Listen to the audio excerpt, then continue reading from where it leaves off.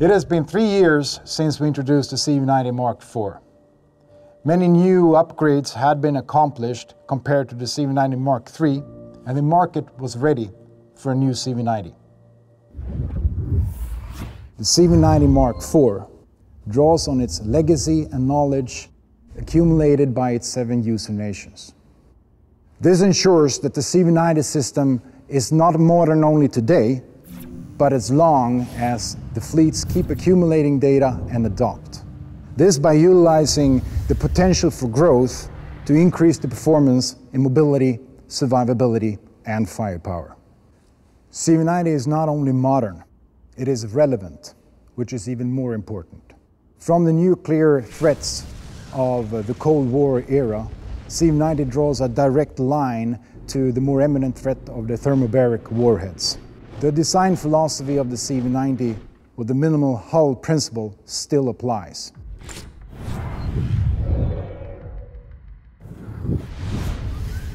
Every engagement starts with the detection of the target. If it's hard to detect, it is hard to defeat. So design efficiency is the most important aspect, since it is the ratio between actual usable payload and total weight of the vehicle system.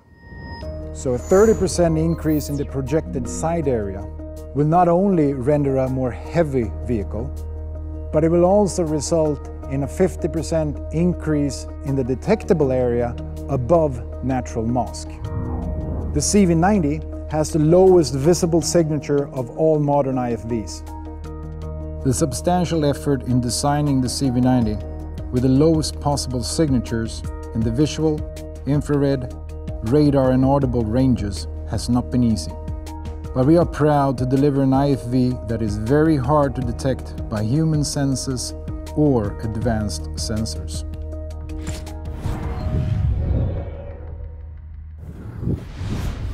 In the last decades, we have seen a tremendous effort in mobilizing coalition forces to support allies establishing and preserving peace long outside our own territory.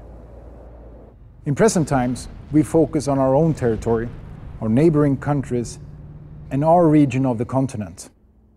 There is still, of course, a need to transport equipment, perhaps not by plane or ships, but by truck or trains. Mobility has 2 fundamentally different parts, tactical and strategic mobility. CV90 excels in both.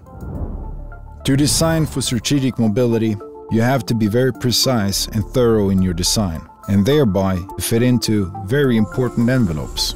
For instance, envelopes for train transport.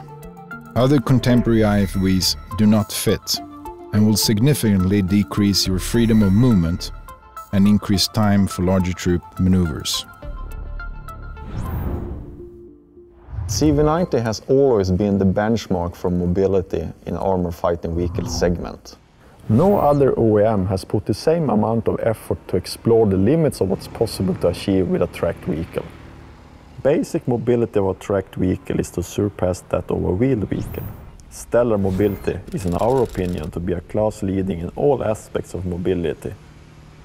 Endurance, self-sustainability, agility, obstacle negotiation, cross-country speed, soft soil mobility, and strategic mobility. Mobility is the #1 enabler for all other capabilities.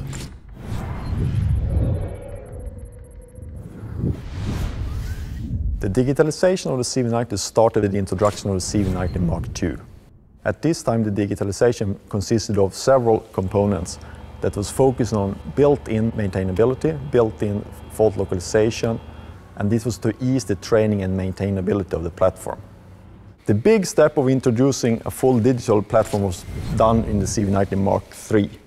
That opened up for a completely new level of functional development of the platform, with adding the next generation sensor suites, network connectivity, and onboard health usage monitoring system without making major design iterations.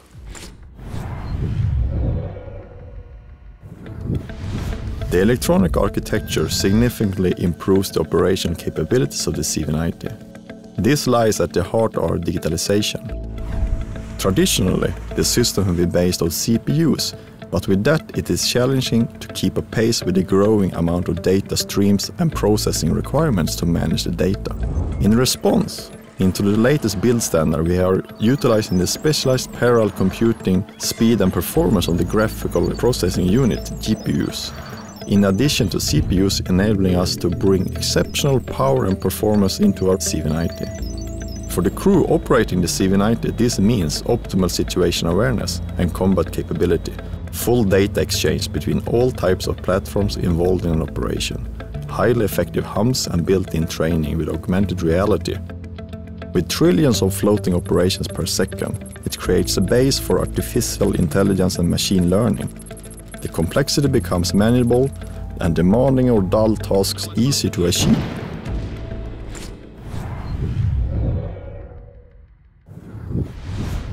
So the CV90 Mark IV configuration had at that time been very focused on base capabilities and core systems. So what has happened the last 3 years? Well, BAE System Hägglunds has recently secured 2 large and important programs.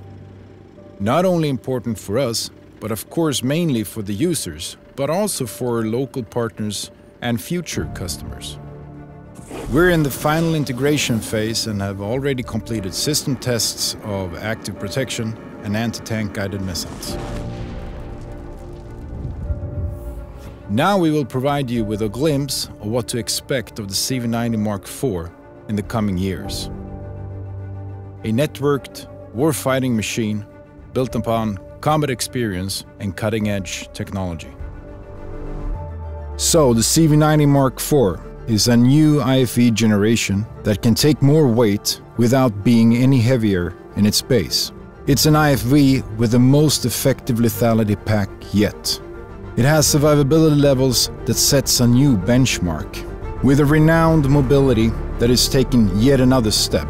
A sensor suite providing situation awareness with massive amount of real-time data handled by the cyber-hardened 4th generation electronic architecture, conducting semi-autonomous decision support, IFV. This in a package even more compact in size than its predecessor, still providing even better ergonomics, design efficiency. So faster, more lethal, better protected, with tons of growth. The CV90 Mark IV. So now you've seen some of the features that the CV90 Mark IV will bring to tomorrow's battlefield. Until the next time, keep your distance and stay safe.